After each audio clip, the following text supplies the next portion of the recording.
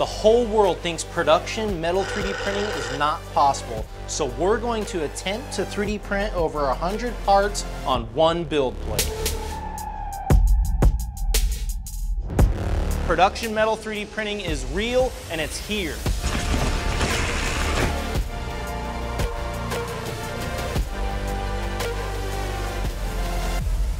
While Barry and Justy might have to babysit their machines, our parts are going to print completely unattended. This is a brake lever for a high-end mountain bike, and it was designed in SolidWorks. The nice thing about printing this part vertically is it gives us the ability to stack up a ton of these parts on one build plate. It's a much more efficient way of going about manufacturing these parts.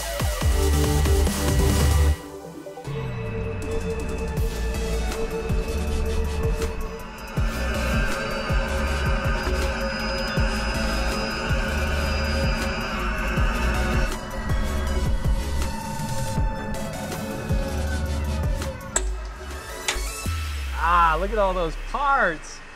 Woo, those look good. We were able to print 112 titanium brake levers for high-end mountain bikes.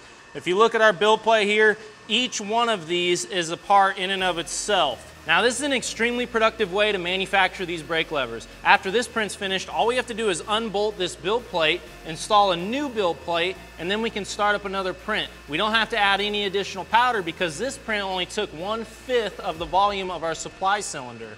Now if we were to print 5 of these, we would have 560 titanium brake levers, and we barely had to lift a finger to do it. Now this just goes to show that although metal 3D printing is thought of as a slow process, if you have the right part and you can load up your entire build plate, production metal 3D printing becomes a very realistic possibility. We still need to take this over to the ONA AV35 wire EDM and cut all 112 of these brake levers off our build plate. So let's head over to the EDM department and get it done.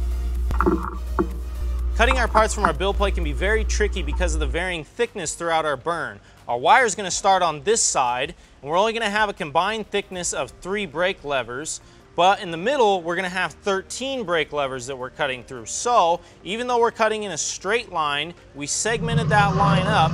We're going to apply different power settings in the beginning, the middle, and the end of our burn to help account for the varying thickness.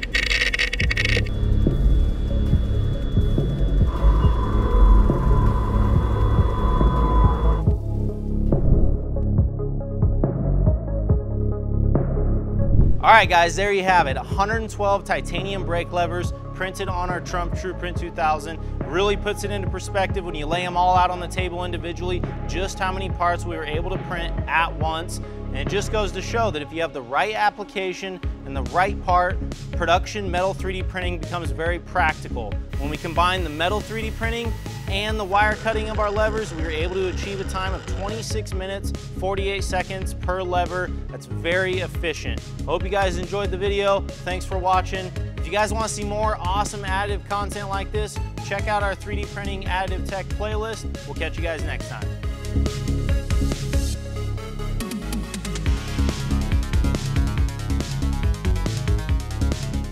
Finally, we get actual footage of where Trevor works the best. On the couch. I actually got parts running right now. Could be programming the next part. Push hard now, baby. See, you gotta have the stand, right? Oh, that's camera like that stance is going.